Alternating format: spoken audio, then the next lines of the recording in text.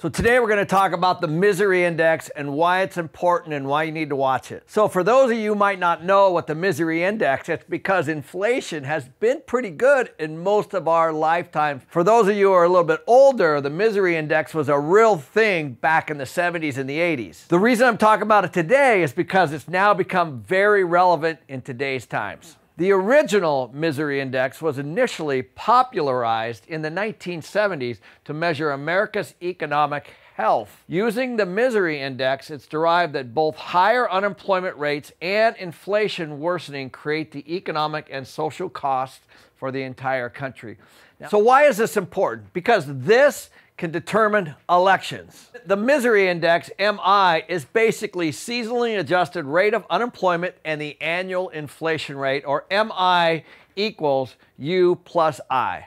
The information around the misery index is widely available on the Bureau of Labor Statistics and the U.S. Department of Labor. What should be obvious is that the lower the score, the better the economy and the better the times. As you can see from the Jimmy Carter era, from the 70s and the early 80s, the misery index was very high at 19.7, which caused him the election to Ronald Reagan the very following year. And during that time, Reagan was able to get the economy back in order and bring that misery index to 9.7. And through these years, you can see we've had pretty good unemployment and pretty good inflation as reflected by all the presidents during that period of time. As you can see from the last two presidents, we're starting to trend back up from 8.1 to 10.8, and we'll see in a minute what it is today. So now let's take a look at the first part of the equation, which of course is labor or employment or unemployment. And as you guys have seen from a video I did before, there are several ways that employment gets categorized, or unemployment. U1 through U6, and this has been around for a long time. What I most want you to understand, the unemployment rate that you see in the media is the U3 report. But the real number, as I've said before, is U6, because U6 includes persons marginally attached to the labor force, or those who currently are neither working nor looking for work but indicate that they want to and are available for a job and have looked for work sometime in the last 6 months. Discouraged workers, a subset of the marginally attached, have given a job-related reason for not currently looking for work. Persons employed part-time for economic reasons are those who want and are available for full-time work but have had to settle for a part-time schedule. Updated population controls are also introduced annually with the release of this January data. The point is that these unemployment rates that are listed here and are listed here under U3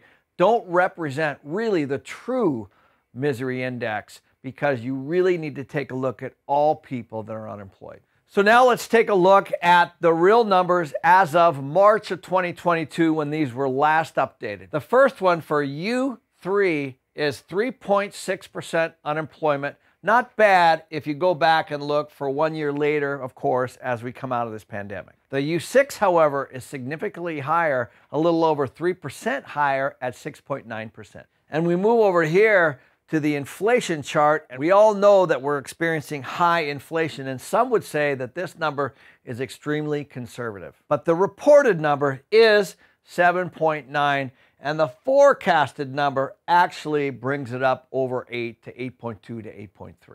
Stormy weather, just can't get my poor self together.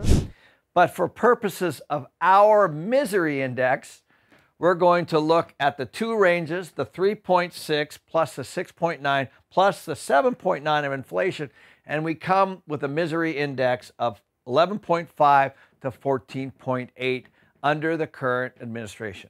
So here's a summary now of the current administration of what's happening in March of 2022 as compared with the other presidents in history. The reason this is important is because these numbers do affect elections, and we have a midterm coming up. So who we vote for in all of our individual states and federally is very, very important.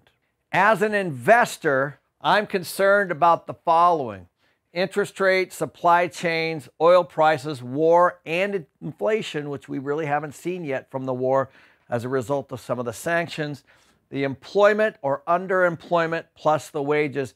As we roll into these midterm elections, all of these are going to become very, very, very important. So on my YouTube channel, I continue to get lots and lots of questions from my own subscribers on our Inner Circle and our premium channel on YouTube. As investors, you need to be tuned into these kinds of things. Is the Fed going to continue to rise interest rates and slow down the economy? Because if it does, we are definitely going to see less consumption, less GDP, and we could move into stagflation.